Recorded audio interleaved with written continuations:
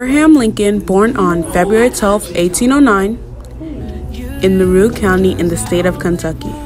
His parents, Nancy and Thomas Lincoln Jr., a family which consisted of 3 kids, Sarah Lincoln and Thomas Lincoln Jr. Their father was a pioneer and farmer, while their mother was a religious woman. Sadly, she passed away. His father remarried, and I know what you may be thinking. Stepmother? Really?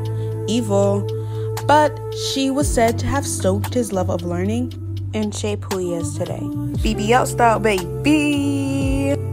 Can you focus? Ciao. Anyway, so basically he successfully waged a political struggle and civil war that preserved the Union, ended slavery, and created the possibility of civil and social freedom for African Americans. Yeah. Anyways, back to what I was saying. Abraham Lincoln had a big family. Let's make it smaller. Say hi to Mary. Okay, Mary. Well, we're getting back into the kids. Yup, here is them. Sadly, only one matters because the rest of them dead.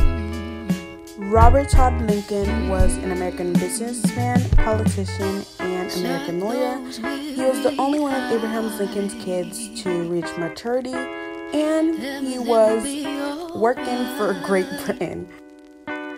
Anyways, back to Abraham.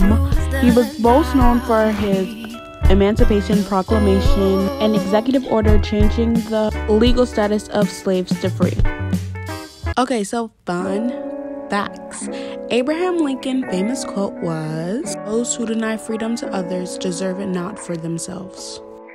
As we can see, Abraham was a very thoughtful, caring person, but sadly, all comes to an end. On April 15, 1865, Abraham Lincoln was sadly assassinated.